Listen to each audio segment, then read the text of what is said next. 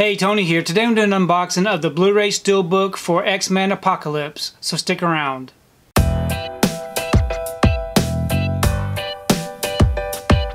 So today I received my order for X-Men Apocalypse. This is a Zavvi exclusive steelbook featuring the lenticular card. So I really like that. Here's the front. And here's the back. Now if you'd like to check out these special features, you can go ahead and pause and do so.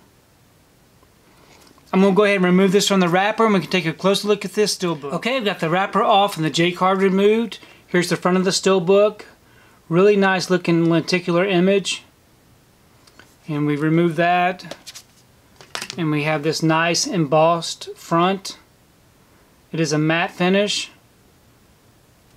Really nice looking embossment. And then here's the back. Nice, plain and simple.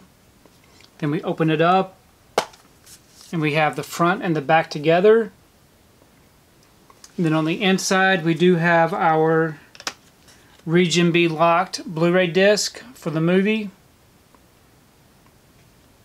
And here's the inside. Of course we do have the two hubs for two discs, as all these other ones were. Of course it only comes with the one disc.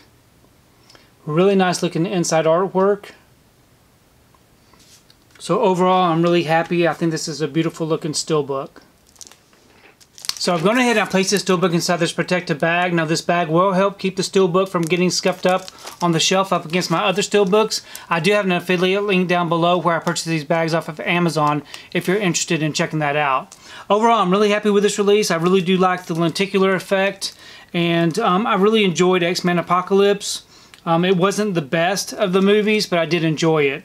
Please leave me a comment below. Let me know what you think about this particular steelbook release, and also let me know what you think about X-Men Apocalypse. I really do enjoy reading your comments. If you like what you saw here today, please give it a thumbs up and share the video. If you haven't subscribed to my channel, I'd really appreciate it if you would subscribe. If you do subscribe, please remember to hit that notification bell so that you can be notified every time I upload a new video. If you haven't found me on my social media accounts, I'm on Facebook, Twitter, Instagram, and on TikTok. And if you'd like to find out what I've been watching, you can find me over on Letterboxd. I do have links below. But thanks again for watching, and we will see you next time.